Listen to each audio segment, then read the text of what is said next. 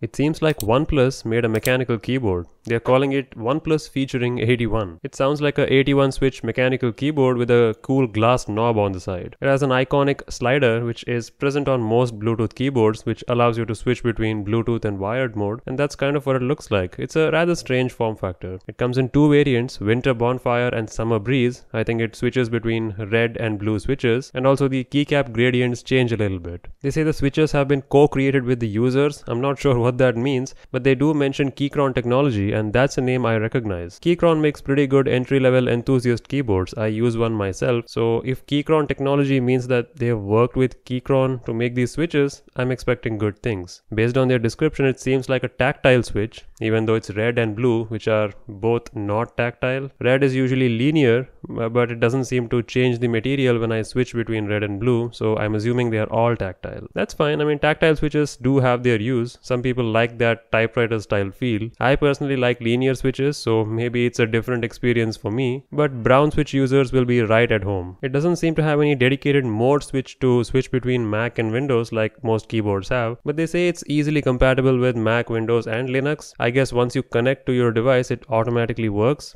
I'm not really sure, but if that's the case, then that's great. It saves you the trouble of switching one thing. You can use it in a cable mode with a Type-C port on the back, and it also has a built-in battery and backlighting too. But based on this picture, it doesn't seem like the keycaps have shine-through legends. It doesn't seem like the light shines through the keycaps. That's rather strange. I mean, I guess some people like that minimal aesthetic. I guess it goes well with that grey color, but this is definitely not the gamer style RGB rainbow puke that we are all used to seeing. The keyboard is hot swappable, so that's good. If you don't like their Keychron technology switches, you can use something else like Gateron Pro Yellows, which are my favorite. They seem quite proud of their design, and sure, it does seem striking. It doesn't seem like a generic keyboard that you'll find, but I still haven't seen this 3-button on the side layout. What is it called? OnePlus says that they'll make this firmware open source, so that's good. You can even use QMK if you like. They've always been a supporter of open source collaboration, even back in their phones. I think OnePlus was one of the few phone brands that would officially support rooting your Android device. Every other manufacturer would just